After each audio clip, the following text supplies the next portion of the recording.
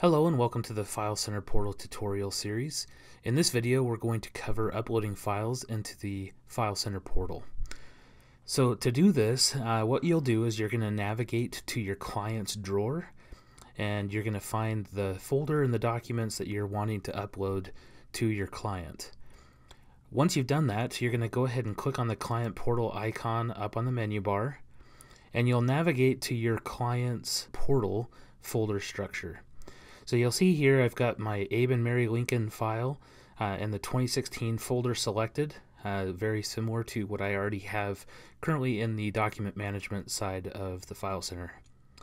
So when we come in now and we want to upload the file, we're going to select which files we want. So I can select multiples, and then I can go ahead and click on To Portal, and that will upload the documents directly to the portal. Once that's completed, you'll see the documents listed right here under the files. This concludes this video. Be sure to catch other videos in the FileCenter Portal series to better learn how to share files securely with your clients.